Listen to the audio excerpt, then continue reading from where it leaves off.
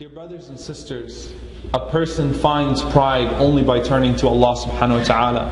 And a person finds true self-worth and security only by turning to Allah subhanahu wa ta'ala. As Umar ibn al-Khattab radiallahu ta'ala anhu said in the famous statement when he entered into Al-Quds, نَحْنُ قَوْمٌ أَعَزَّنَا اللَّهُ بِالْإِسْلَامِ وَإِنْ ابْتَغَيْنَا الْعِزَّةَ لِغَيْرِهِ أَذَلَّنَا اللَّهُ. We are a people who Allah gave dignity to through Islam. And that statement has so many dimensions. If we seek it through anything else, we will only be humiliated.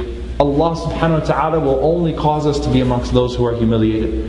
Whether it is for your emotional needs or your physical needs, try turning to Allah subhanahu wa ta'ala consistently, or else you will feel the heat of this life, because that's how we're programmed. وَمَنْ أَعْرَضَ عَنْ ذِكْرِي فَإِنَّ لَهُ مَعِيشَةً ضَنْكًا. Whoever turns away from the remembrance of Allah subhanahu wa ta'ala has a constricted life. Life is going to suffocate you. Your job, your relationships, everything is going to feel suffocating, because you're eventually going to run out of people to call upon.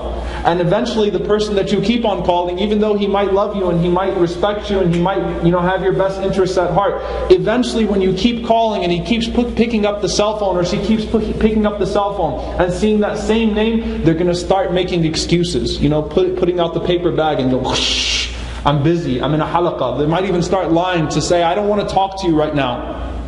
But Allah subhanahu wa ta'ala, the one who's both capable and willing to help you at any time. And think about this. Imam al-Qayyim rahimahullah says, and I'll end with this.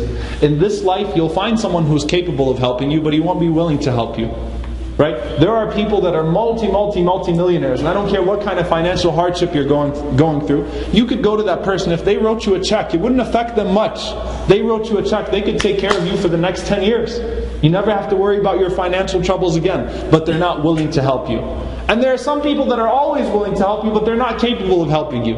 Right? Your mother loves you. Your mother wants you to be a rich person. Your mother wants you to have everything in life. Your mother wants you to be the president, and to be this and to be that. But she won't be capable of giving it to you. But Allah is both willing and capable at all times.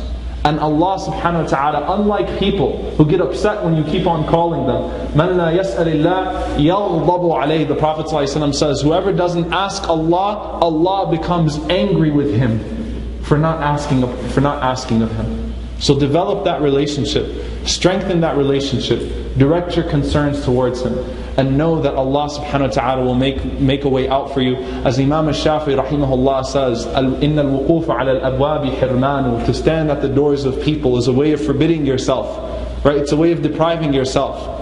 And he says, rahimahullah ta'ala, إِنَّ الْوُقُوفَ عَلَى الْأَبْوَابِ حِرْمَانُ وَالْعَجْزُ أَنْ يَرْجُوَ الْإِنسَانُ إِنسَانًا. And disability and laziness and incapability is that a human being needs another human being.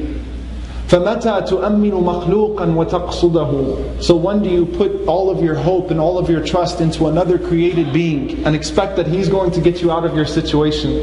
إِن كَانَ عِنْدَكَ بِالرَّحْمَنِ إِيمَانُ. When you have Iman in Ar-Rahman subhanahu wa ta'ala, فَثِقْ بِالَّذِي يُعْطِي ذَا وَيَمْنَعُ ذَا. So then put your trust in the one who gives to this one and he forbids this person. Because at the end of the day, وَفِي كُلِّ يَوْمٍ هُوَ فِي شَانُ. Allah subhanahu wa ta'ala is planning our day. Allah subhanahu wa ta'ala's qadr is precise and daily.